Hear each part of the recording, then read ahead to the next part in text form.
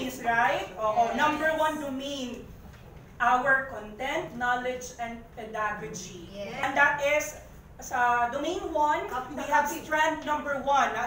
Content, knowledge, and its application within all across curriculum areas. In short, this AETOT falls under this.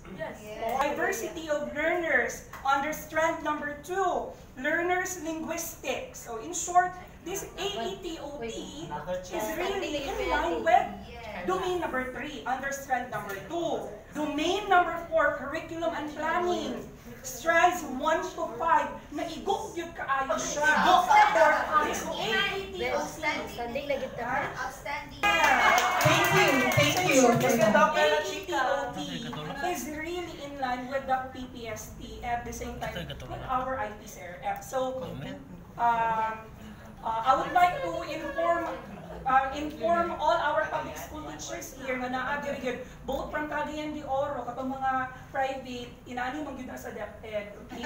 Again, ako reiterate ha, we will not conduct a training which is not in line with our PPST. In line with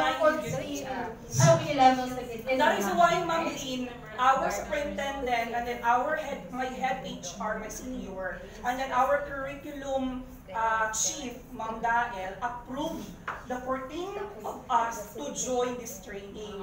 This is in line with the PPST.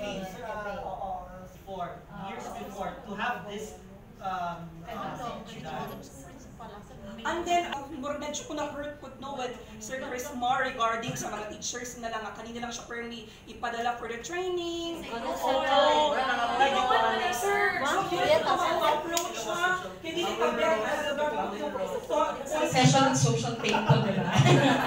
Yun na ito. Panakuan lang, di ba each one of us in our school, naamang tayo mga designations. And then, if nakita pa nila you are really a potential, ikaw hindi padala. And then if naapoy mga tenured na, seasoned na, and then who can still be able to do the job, sila magyapon na, Sir Eman, your school is a big school. You are really a potential teacher.